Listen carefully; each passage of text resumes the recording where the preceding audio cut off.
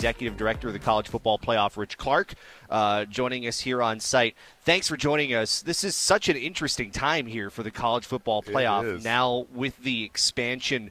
Take us through really now the changes that everybody will see, not just with teams, the number of teams, but also how this format's going to work, because this will take a little bit of time for people to get used to.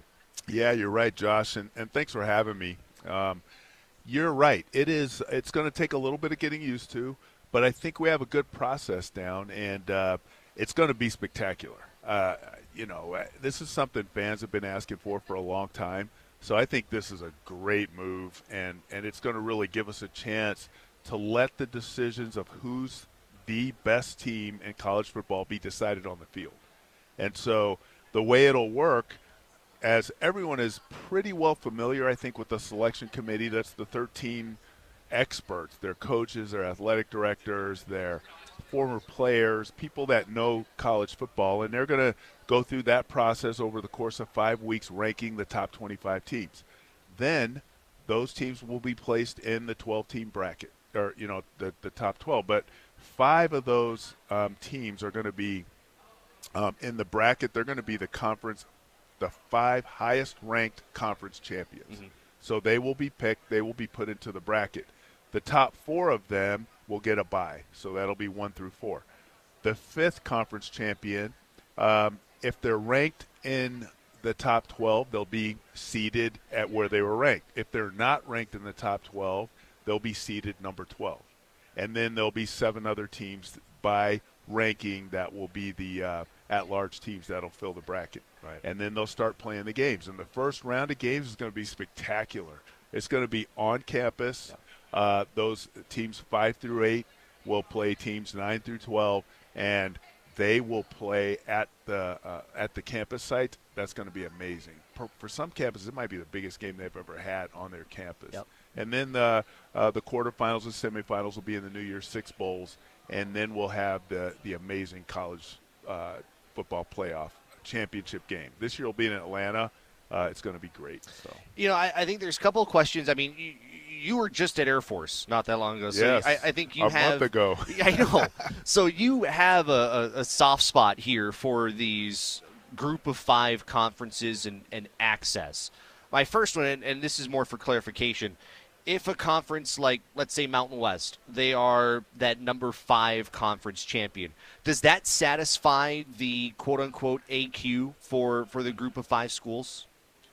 Well, there is no other AQs. So that's gone. The only AQs are those top 5 champions. Got it. And so those aren't determined by what conference they're in. It's just there's going to be 9 conference champions and the top 5. Whether they're in, regardless of who they are, those top 5 will be the AQs. The rest are just 7 at-large teams based on the selection committee rankings. I know Gloria talked yesterday about access. Do you feel like this betters the access for the Mountain Wests, the Conference USAs, the Americans, so on and so forth, to have a better shot at competing for a championship? I do. I think it gives teams a shot, and for the teams for the G5, mm-hmm. if that's how we want to refer to it, there'll be 5 conference champions that will vie. That'll be able to vie for that. Maybe it's one of them. Maybe it's 2. You never know, right? But there will be a team from the group of 5 that's going to be in the playoff, and that's awesome, right? Yeah. At least one team. To be clear, by the way, Oregon State, Washington State, they're going to be considered independents here? That's correct. Okay. That's correct. One of the things that gets brought up here is the future of the format. I mean, we're always hearing reports that conferences want different things, and with conference expansion and sometimes subtraction, that there always seems to be this different need, and it seems to change almost by the month, depending on who's putting these reports out. How is that being handled within the membership here that helps determine the college football playoff? And, of course, television contracts have a big part of that. How is that being handled? So there's always a lot of ideas on how to improve the playoff. Mhm. And we always have to be forward looking, right? We have to look at ways to get better. But I think the position that we're taking right now, the commissioners really want to just have an opportunity to make this playoff this year spectacular, and then to be able to assess afterwards and see, okay, what worked, what didn't, how can we get better? And so I think right now, any kind of changes to the format are really tabled, I'll say, Okay. and let's just focus on making this amazing. And then we can take a look at it. If there's something else that we need to do, if there's changes that need to happen, we can do that after the season because we'll have time, right, to assess and maybe make some adjustments. But until we know how this goes, we're just going to hold fast and make this great. We're talking with Rich Clark, Executive Director of the College Football Playoff, joining us from Mountain West Media Days. Everybody asks about metrics. There are people that believe that the metrics kind of change every year on how you determine what that top 25 looks like. And as you said, sometimes people don't realize that top 25, after it's released, it's thrown in the trash, and you do a brand new top 25, right? Right. So the metrics, and I think specifically for the G5s, when you're trying to figure out, which one of those conference champions makes it into that top 5, what should people know about how you judge that? What is that metric, or what are those metrics that will help kind of solidify who belongs?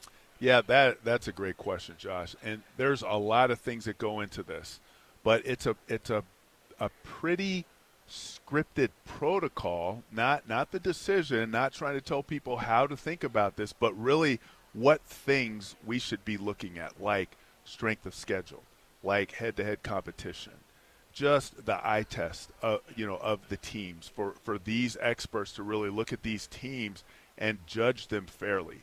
And I will say that the selection committee members take this so seriously, and they prepare before they come in the door. I got to watch the selection committee last year do what they do, and I was thoroughly impressed. I being a military guy, I'm sitting in the room. You're a process guy. I am. I totally am. But I watched the discipline that they took and the integrity that they brought into the room, and they made some hard calls. And it was not. They agonized. They agonized over some of the tough calls that they had to make.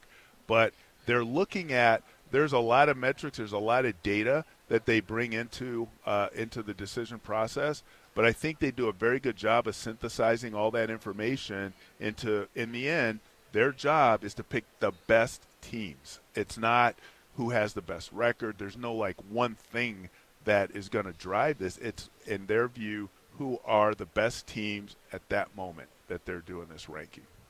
When looking at the G5s and strength of schedule, how difficult can that be? Because everybody's strength of schedule, I mean, at least now, you don't have to compare strength of schedule even more so between a Power 5 or Power 4 and a Group of 5. You've kind of separated that. It's not like basketball where you're comparing schedules and non-conference and all that stuff.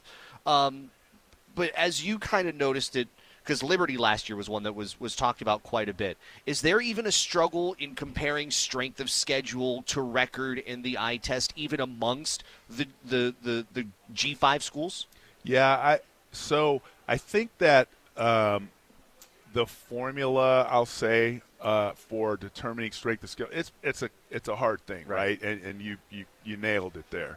But I do think that these experts and the information that they have and the data that they have to sort of help discern, what level the strength of schedules are and where they are, is pretty good data.